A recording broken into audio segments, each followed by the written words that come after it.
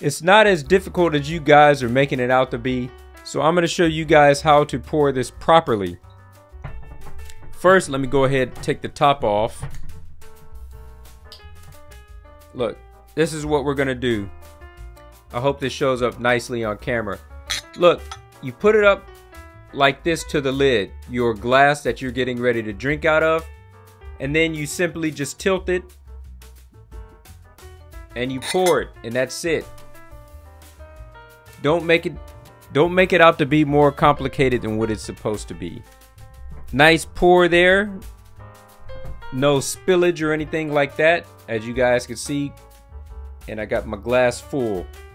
You just got to put it up here and you got to tilt it and then let go when you're done. And that's essentially it.